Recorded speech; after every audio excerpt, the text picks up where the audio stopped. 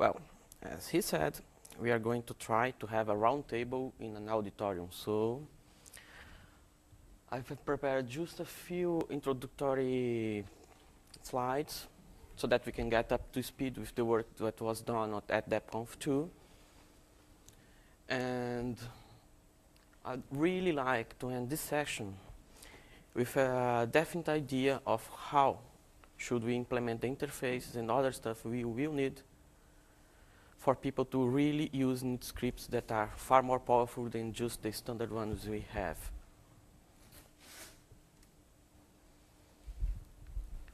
So the definitive goal of these Bishop filters is to jumpstart the design of the initscript systems we will need to plug dependency-based and parallel execution initscripts, which, as some people might know, can reduce the boot-up time to, I don't know, maybe 20% of what we have, say maybe more. So we will talk about abstraction layers, the registry, which doesn't exist yet, and also I will try to talk a bit about the proposed interface for dynamic dependency initscript systems. This is all work that was done at DebConf 2 and it's available as a paper at my Debian page at people.debian.org/HMH. So, for this talk to be successful, we should define our short-term, medium terms, and long-term goals. As in, do we really need such a complicated initscript systems? How should we start? What should we strive for just the beginning, and then what would be the next step? Should we have an initscript registry? That would help us right now with what we have. I mean, lots of packages start services at really weird positions. Sometimes things break up because a maintainer has no idea who starts where unless he actually searches for that information. And if he does not have all packages installed, please go ahead. Maybe you could say a quick word about what an initscript registry is. I think a registry could be a lot of things when it comes to initscripts. Okay. Just a simple table which tells you package foo wants to start a service bar at level bash. So if you look at the file RC package, pretty much something like that. Okay, thank you. Should we support parallel execution? One? Well, probably the answer to the first question is yes, we should. A lot of people want that. But when? Should we do that from the beginning? Should we try to plug a dependency-based system without parallel execution first, then try for parallel execution? This is something that I would really like to have a common opinion about. I mean, parallel execution means you have lots of output that you have to somehow organize, or otherwise things get really screwed up on the screen. Dependencies, should we support them? When? At the beginning, at the second stage? And of course, LSB, should we actually pay attention to what they say, or just ignore them? Should we have a logging layer? My personal opinion is that yes, definitely, please, let's have logging. And try to design something so that we can jumpstart it and have less flame wars on mailing lists before you can start actually deploying stuff. So let's do a quick review on abstraction layers. Well, for the packages to plug into the system without causing all sorts of trouble and actually allowing stuff like file RC or a future dependency-based initscript system to work, we have to somehow have an abstraction layer which we use on the packaging system scripts to interact with the subsystem. We already have a sort of jury-rigged abstraction layer that actually works, but it's very limited. There's data RCD, which in fact registers an init script. That used to mean just create those symlinks for sysvi init scripts, but with filerc it means that adding a line in a table and maybe some other init script would need something else. There is invoke-rcd, which runs an init script. Remember, we are talking about the package scripts. We are not talking about the local administrator. The local administrator is supposed to just run the init script directly. However, your package should not. I mean, maybe he doesn't want the script to be, the service to be started when he upgrades the package or something like that.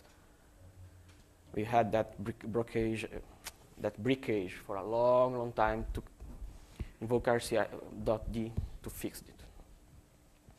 And invoke-rcd will probably become a must requirement for Edge, through NM use if necessary to fix the remaining packages that don't use it. And there's another one that I think only the glibc guys actually pay attention to, which is telling it, so that they can restart init when they upgrade glibc. There's not much to do there, as long as we agree to document that only a certain subset of telnet options are to be used. Everybody who writes a new init script systems just have to provide a telnet that will work, or do whatever is closer to what should be done. Then there are dependencies. Static order dependencies are what we have now. A list of numbers which tell you that at number 1 we start this, that, and that. At number 2 we start this, that, and that. Fully static dependencies, which is what you have in LSB, that would be, oh, I am init script full. I need bar and fubas to run. So please run them before. And then your init script system will read the entire list of init scripts, build the graph of dependencies, and then start running things. After it starts, you have no way to change the dependency tree. And there's the dynamic dependency tree, where it's not known beforehand who depends on what. But when you start init script, if you need something, it tells you. And if that something is not available yet, you just wait, block it. And when that something becomes available, you unblock it. If that thing fails to start, you tell it that, sorry, you are on trouble, do something about it. So here we have static is filerc and sysv, which we do know. It was run levels. And all information about the ordering is out of band. I mean, on symlinks or the etc filerc file. The static, where we have those dependency informations usually in comments, quite ugly, but it works. It's easy. That would be in band. Or you could have update RCD, you write a file somewhere and have that out of band.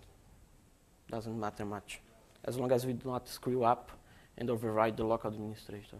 Yes, please? Yeah, I was curious if we're the first distribution to do this. I'm sorry, I didn't understand. Are we the first distribution to look at something like this? Yes. No? Gentoo, yes. Sorry, I didn't understood. I thought you were asking if someone else had already done that. Yes, Gentoo does. I don't know exactly what they do, but I think they have a static dependency tree. If they are using something like RUnit, it's dynamic.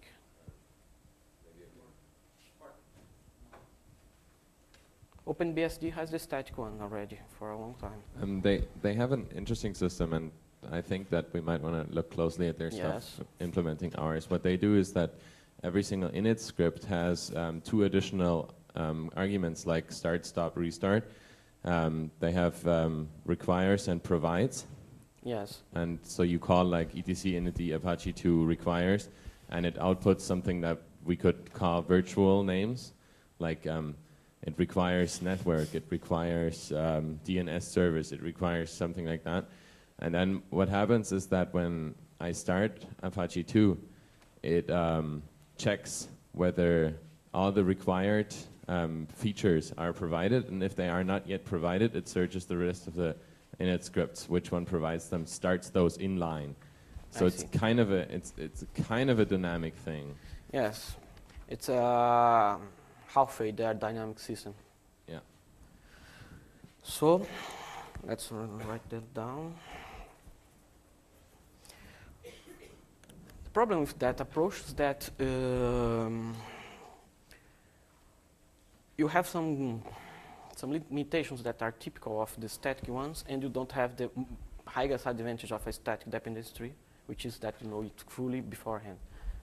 Besides, it's probably easier to understand if a single init script, subsystem script, like RC, does all the parsing, find out who needs to be run when, and does that. The way Gen 2 does it, apparently every init script decides if they have everything they need, and if they don't, they start it.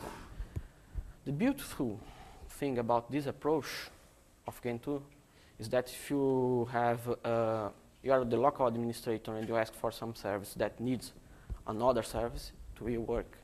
So we really should think about that idea.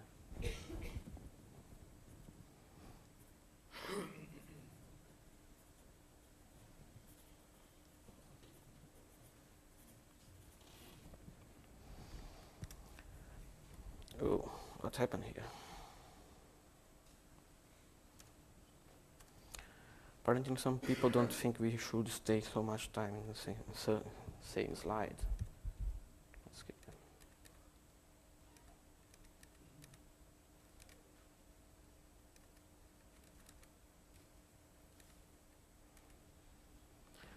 Well, we have already covered it. The idea behind the full dynamic interface is that when you run your init script, you call an executable that's called need or something like that to say, I need something running. Or you call something called provides to say, I am providing this service if I exit with OK status. And you could also, depending on how much headache you want, have something like before. Please start me before something else, which is easy to do the Gen 2 way, but completely difficult to do the RUnit way. So you would have to think about it. And there are run levels, which actually are named sets. Oh, yes? With the need thing, is there a matching provider? I'm sorry, I can't hear you very well.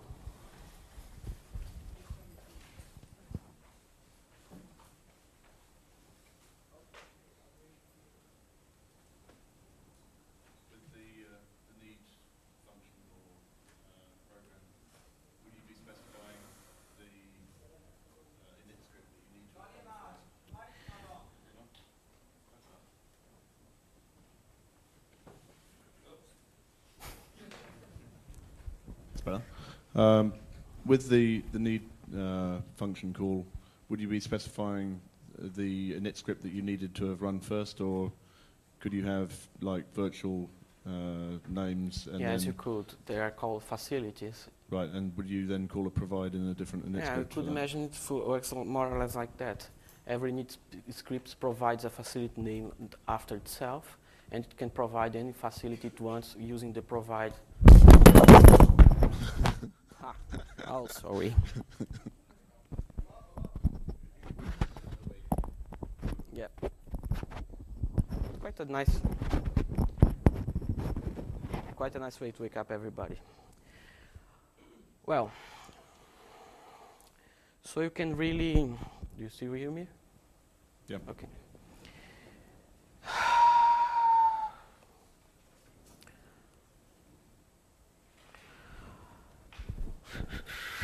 Well, lost track of the thought. Yeah, sorry. what I was thinking was if you had the need and provide pair, you could conditionally have scripts go say, yes. Normally I'd want to do this, but that bit isn't working, so I'll provide less. Or normally I'd need this, but that's not available, so I'll need something less. You could do it that way. I mean, it's kind of complicated for the user to understand, but yes, it would support that using something like a test. Please tell me if said facility is available or not, instead of just give me that facility if you can.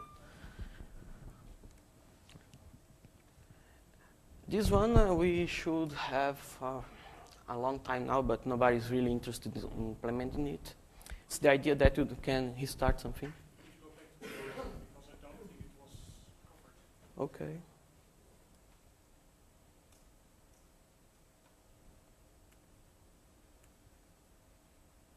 The run levels? Run levels are named sets of services that you have started or stopped.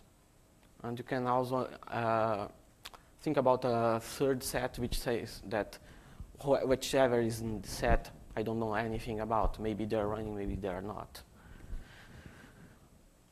CSV has that idea of incremental run levels, run level 1, then run level 2, which adds some services, then run level 3, which add yet another service, and so on. Debian uses only 2 run levels, single user and multi-user. We also have the, let's call them, I don't know, system run levels of startup and shutdown.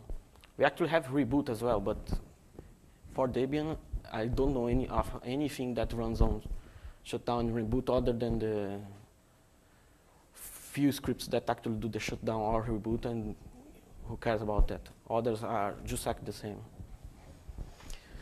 If you are doing a dynamic dependency system, you are really better off if you only have named sets, and so that you can roll back to a previous run level or something like that. You really should not have shutdown and reboot separate. It would give you a lot of headache. Maybe you can actually do that, but it's an additional complication that we really don't need. And it's about time someone fixed that. I mean, how many of you know exactly how the shutdown and reboot run levels work? Yeah. Is that obvious? No. It first runs all start scripts to do the shutdown. Then it runs the stop script. It's really a key. Then there's try restart, which has the very obvious idea of please restart something that's running, but do not start it if it's not running. It's useful not to trample over the local administrator. I mean, he just stopped the service. Then he changes the run level. Should that thing started or not? Usually we can read his mind. I mean, if it should have been running and it's not, we are to suppose that he stopped it. So we don't start it again. At the initscript level, that just means you have to actually implement something that tells you whether some service is running or not. That alone should fix a lot of problems we have with initscripts that try to go the easy way and do a very poor maintenance job of taking care of data services. Things like calling start stop daemon with that create PID file please function, which doesn't really work. Something that dies leaves PID file behind, and it just doesn't. We have to fix the daemons so that they create and take care of the PID files themselves. And that's the first. Oh, yes.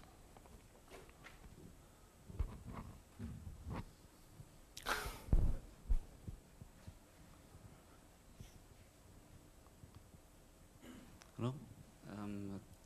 It's on now. It's on. Yes. I was thinking of a related thing to the PID file stuff. When using a system like runit or daemon tools or minit, we try to keep services running by restarting them if they die. Yes. And I would like for a standard interface something like start stop daemon to be included, because right now when I run an init script I have no reliable way of knowing which process was the related one. Yeah, that's something you lose track of when people start doing the daemon thing properly. I mean, they set a new session ID and you lose track of everything. Problem is that most of Debians work to sync the CSV mode, so they start daemons. Probably the easiest way to fix that would be to have 2 init scripts. One that's supposed to work in the background, which is what we have now, and one which is supposed to run the foreground, which is what you need to do the RUnit way. I mean, you fork a child, and that child should stay there, running on foreground, and you policy it. If it dies, you restart it. Could be. But is it really worth the effort? Or should we have another action that says run in the foreground? Or maybe an environment variable? That's a question I would like to have answered here. So please, whoever has a very good idea about that. You can even do a quick vote. Do you think it would be a good enough idea to be worth the effort to implement foreground running services? Please vote yes with your hand up.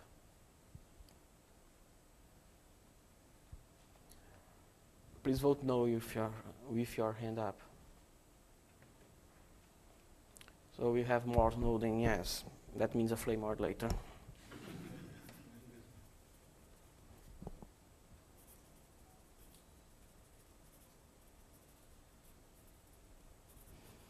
We could also use another approach.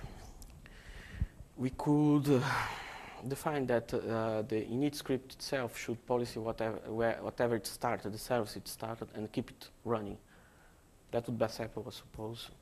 It's not exactly the CSV way, but stuff like MySQL does that already, I think. Yes?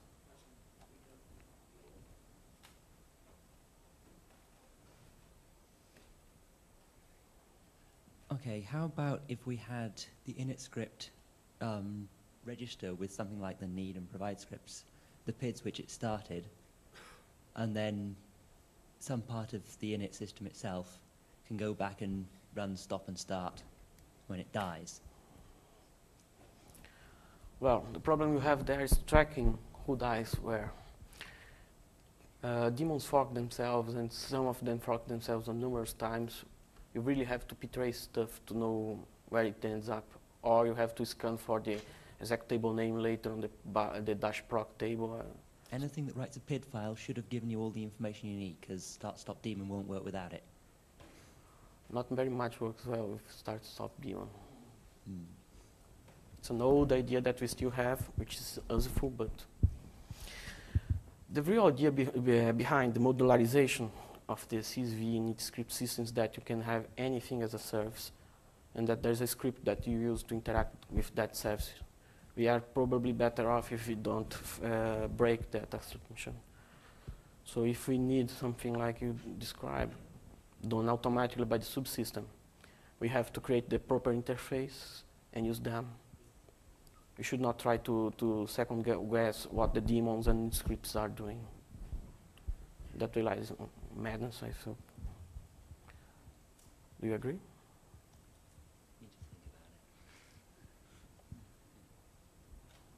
We'll come back to that a bit later. Let's talk about the registry then. I've already said that the registry is basically a web page or something, a table, whatever, that tells you that a certain package uses init scripts, and that it would like it to blah, blah, blah, blah, blah, which the maintainer writes, so that you have a basic idea of what it needs, and that the package currently starts it at order full and stops at order bar, so that you can at least try to understand what people are doing. Maybe we want to have so many scripts starting at S20 that way, when they should be at S21 or S19 or something like that. The problem is that that would not be automatically updated, of course. Maybe Lincoln could check it and complain if it's outdated or something like that, but it's more a tool for developers than anything else. It's not something that the init script subsystem would be using itself, so that you can have an idea where should you be starting your service when you package them. There is another use for it. Should we have dependencies? We have facilities, and then we have virtual facilities, which are sort of like virtual packages. And we have to write that down somewhere, which facility does what. The registry could be used for that, and it would end up as a document for policy or something like that, as we have now for virtual packages. Then back to that question. Do you have your answer now? No? Let's go forward. And here we start with the hairy things. If we even attempt to try to run things in parallel without doing some sort of input-output kernel control, we have a complete mess on screen. I don't know how others are doing that, but I think they are doing the complete mess on screen way. At least OpenBSD does. So, if you try to do that right, you have to somehow capture stand-in, stand-out, and stand-there, which is easy. Just have them directly to pipes, and manage that somehow. It's not that easy, but it's not really problematic. And of course, we should not try to mess around with init too much. I mean, it's the single most important program in the system besides kernel. If it breaks, you are really in trouble. So that would be the design requirements. If you have any extra requirements, I'm all ears. None? And there are always the value-added features. If we implement something like a control kernel, we can actually do that green OK and red fail thingy people seem to like so much. And while at it we could do that graphically, we could have a penguin dancing if things work and a penguin crying if it doesn't, whatever. However, it really gets difficult to parse the initscript output. I mean, we have in policy what people should be using, and they don't use that. It just won't work. We have to somehow send control messages so that you really know that initscript is trying to start something and that it managed to start that, or it's trying to stop and managed to stop, or didn't manage to stop, or that's doing an extra action such as, please wait while I set the parameters on SCSI device full, or something like that. And while we are at it, we might as well add extra output levels as important, normal, and debugging, and shut off debugging so that we have less crap on screen during boot up. And if we need it, we have that thing logged somewhere. I would actually be quite happy if we implemented that alone first in the first stage, and then went to dependency-based stuff on the second stage. I mean, that thing is immediately useful, and bootlog just doesn't cut it. Truth is that it doesn't work always. So there are two main possibilities for a control kernel. In-band. So the initscripts would print something like that. S for I'm starting, or ST for I'm stopping, something like that, a simple tag-based protocol that you have to add before every function. Or we could have it out of band, where you have a pipe to send those control signals. But then we all know that if you send two messages down two pipes, you don't know which will arrive first, so you have synchronization problems. It's probably much faster to do it in band. Would anybody be actually opposed to in-band control? Suppose we set an environment variable to know when the initscripts should add in-band control, and add that only when that environment variable is set, so that when an administrator runs the initscript directly, it has no tags to make output confusing. Sounds like a good idea? What do you say? Nobody? Yes? And out of band, anyone would propose we do it out of band? Yeah?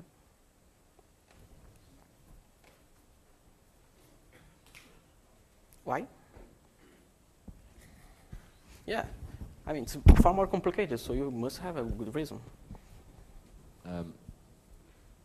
Is that on? Yeah, I can't really give you a why at this moment, but I've looked at a lot of the in-band stuff, Red Hat LSB, Gen 2, and I found that in certain points, if you really want to go away from the semi-static setup that Gentoo, for instance, uses, which I actually think is all right, but I could see that there are several issues with it. Then what you may want is some sort of scheduler that actually worries about the order in which the init scripts are started. I'm not talking about well, init. but this control kernel is only about the input and output control of a single init script. Sorry? This is a control kernel only for the input and output to screen interaction with the user. We would have another control kernel of some sort to control the dependencies. Then I'm and that completely- probably will be out of band, all right? Then I am out of band too on this one. Okay, so in band. No problems. And of course, how to implement this interface. Well, that's a easy enough thing to discuss on mailing list, but we could do something like a POSIX shell library and document the protocol and make it static enough that people can write their init scripts in Perl or whatever, binary, I don't care. As long as they talk the proper protocol, it works. And if you are doing it like almost everyone else and using shell scripts, you have easy to use functions, which we could actually make them LSB compatible for no extra gain, but so that people think we are nice to the LSB. And the dynamic dependency systems.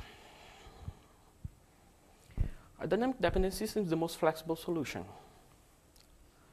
The only thing it doesn't allow you to do well is to say something like that, I want to start before someone else. It's much easier to say that someone else tell, please start me after whoever. If you have a static tree, you know who will start when, so you can do whatever you want. The question?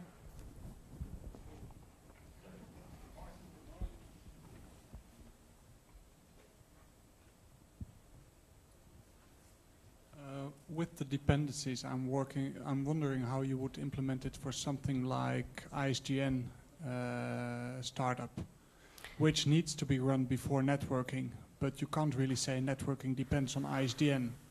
So how would that work? Circular loops we would have to break using human intelligence. There's no way around that, I think. So well, the subsystem has to break loops, but you can't really tell it how it should break loops. So you just break whoever's starts later and ask for something that's already waiting on itself. Then you kill that and say failure and go around so that the administration can fix that later. It would be a bug. For ESDN, we would have to find a way to maybe break it in two so that whatever networking that needs to be set up before ESDN can starts before, then ESDN, then whatever net needs to go later. We would have more granularity so that we can introduce ESDN in the middle, something like that. There are no real easy ways around circular loops. Well, if you had a before implementation, then it should be fairly easy. You could just say ISDN needs to run before. Yes, but final networking setup. If you just need a before action, that's easy. What's not easy if you need it in the middle, that was what I thought we were actually asking about. But if you only need before, that means we have to use a really smart dynamic system or a two-step system where it's dynamic, but you have to do a first pass where you ask everybody who needs a before to know that beforehand. That could maybe work well. You would have static befores and dynamic afters and provides and everything else. Another thing I was wondering is how do you cover for third-party init scripts? Because we're now setting up a framework which requires script to conform to something. For instance, I installed VMware this week, which adds an init script to the set of init scripts, but that may not have the infrastructure. No, it won't have the infrastructure. The idea is that if they do that through LSB compatible interfaces, we know that it's trying to do that. So we put that on a different queue, and we find a proper place to run the entire queue in order as if it were the original initscript systems, and place that queue somewhere into the dependency chain. Okay, thank you. And then here's what we have on a dynamic system. The provide, which that facility. Addressing those 2 points, the first one you might be able to do a bit like the Debian installer menus, where the UDEBs know where in the packaging, where in the menu order they would normally fall. And that's the sort of first try at the order that the things get run, and then you enforce dependencies on the packages after that. So if you want something to run before other things, you give Yes, it that a would low be a number. static dependency. But then you do it actually in the needs requires order after you've done that. On the things that are just being dropped into RC, it doesn't work to run the whole queue in one place because some things need to be very early or very late. Yeah, So we but might want stuff to that have really multiple needs to be queues. very early shouldn't be from third party. If it is, local administrator would have to fix that. Could we not We have would some have sort of a good grasp of where to run stuff, but maybe we could even have more queues. Maybe one queue for low numbered stuff, another for middle numbered stuff, and another for highly numbered stuff that runs last.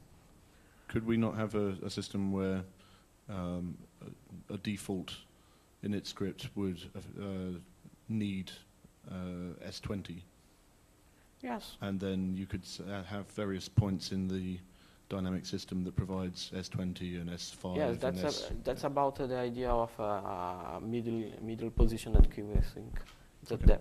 dependency. Well, there's provides, with which if we run them at the very beginning of init script might fix the idea of the befores. What I would like to see in that system is for an administrator, he might want to change dependencies. For example, usually the Apache web server doesn't need remote file systems, but he might if the files are on a remote file system. So it should be possible for the administrator to add or change dependencies and without having the DebConf ask him an upgrades, do you all want to overwrite the file? Well, So there should be a place for out-of-band additional dependent information here for the local yes, administrator. you would need static dependencies for that, and you would also need an out-of-band storage of the dependency information. If you want dynamic dependencies, forget it. It won't work. It will have to be a mixed system at best, and inbound won't work with that. I mean, unless we actually go there and somehow get it out of band and then run it in band inside an script system, which sort of defeats its purpose. Can you have just have a file etc init dependencies where you add Apache colon remote file systems, and the init script checks the dynamic dependencies of Apache, but also looks in that file for local changes or additions? Well, then we would have a mixed system, but that would work, I suppose. Thank you.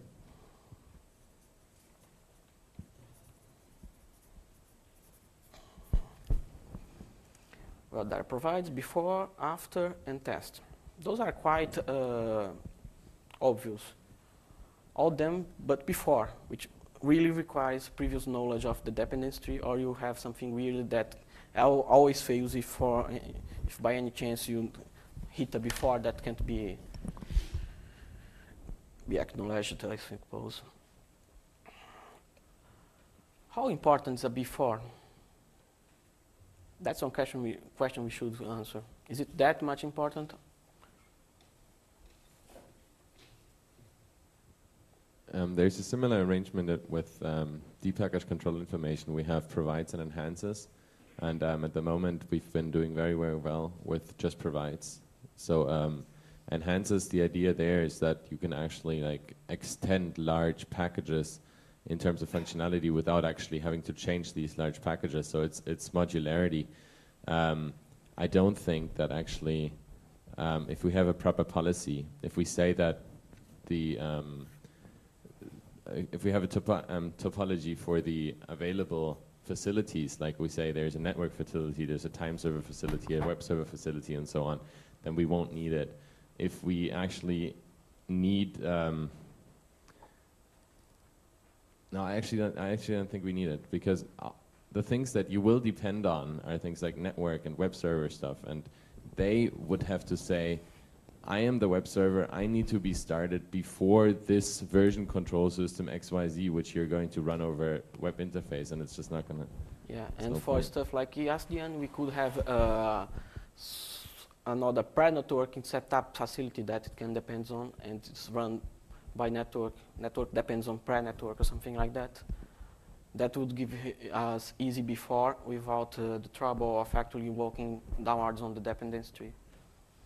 Well, I have only 5 minutes left, so I just want to add for that problem, we might have a after if there. So network will be started after ISDN if there is ISDN, but will not fail if there's no ISDN at all.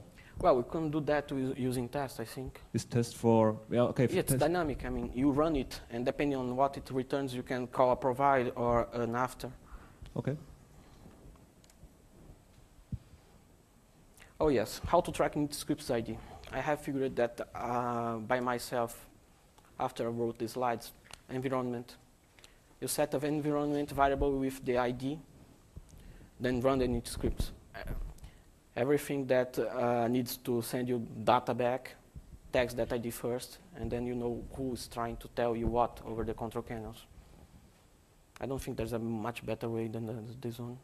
Anyone has any ideas?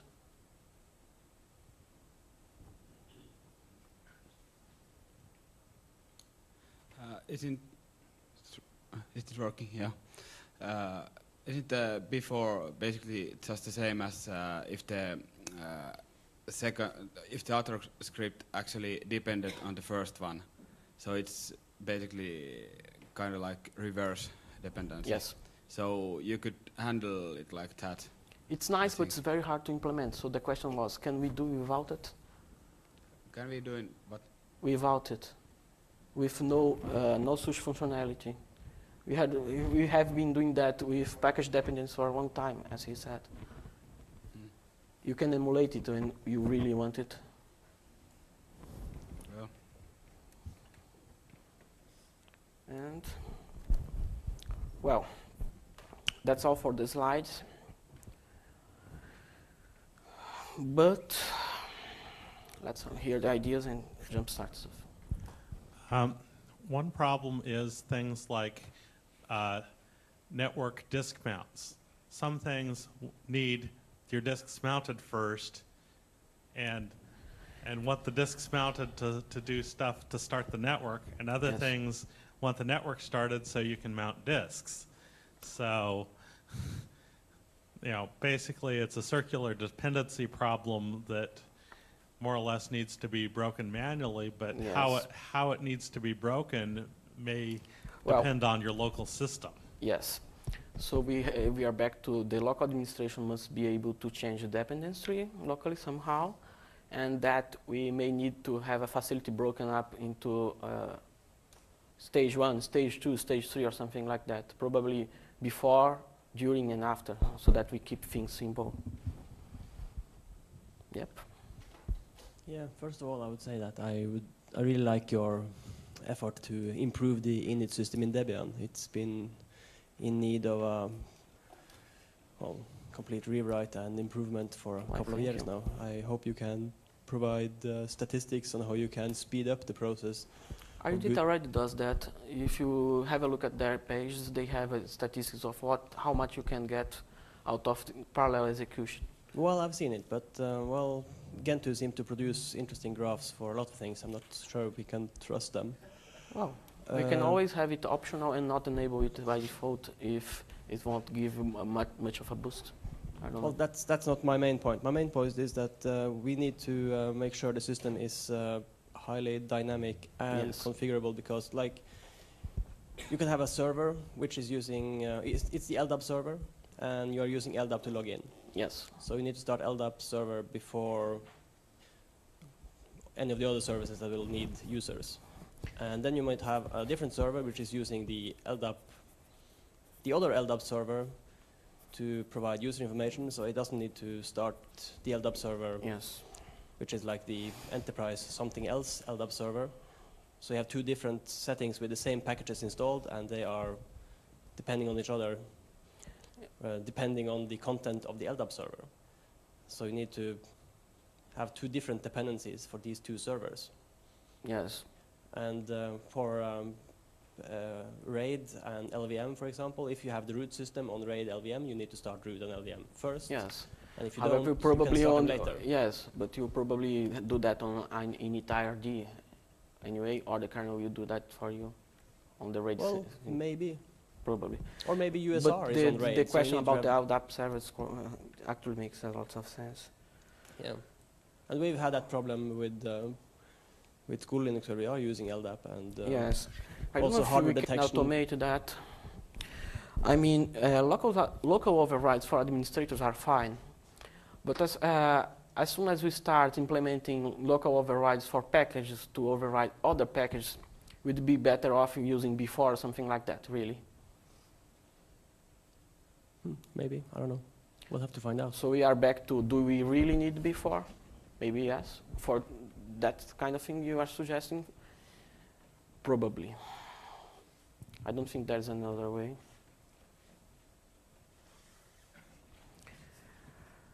We can actually implement before using a dynamic tree, but it all ends up to somehow knowing beforehand if something will need another beforehand. So you end up with 2 steps, and it may fail, depending on what you have installed. If something decides to provide and something else dynamically, you can't know that because it's a conditional thing. So if someone does a before dependency on that, it will save sorry, you cannot do that, we don't know about it, nothing is going to provide that, so either you started right now or you fail. That would actually work, I suppose.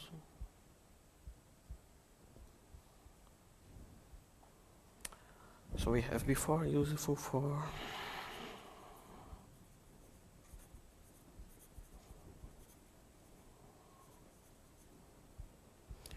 Could I say highly unlikely or at least uncommon setups or not? Are those setups so common that we really should have default, should have something tied to the packaging system that allows us to do that sort of, we really need the service before the others? I mean, in the case of Skull Linux, you could just add some changes to the dependency trees. That's the idea behind a custom Debian distribution, I suppose. Yeah, prefer is actually. It ends up as if we can do that, we should try. If we cannot, we will have to do it without.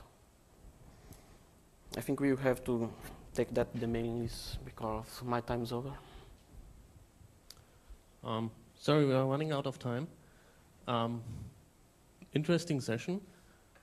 I hope you can continue after that, a little bit more private, which means not in this room. We are starting, next session will be in 5 minutes. Volatile Archive for Debian by Andreas Barth and Martin Zobel-Hellers in this room, when they wake up soon. Or in the small auditorium, the Debian Free Software Guidelines by Matthew Garrett. Thank you. And thank you very much for your participating in this Birds of Feeders section.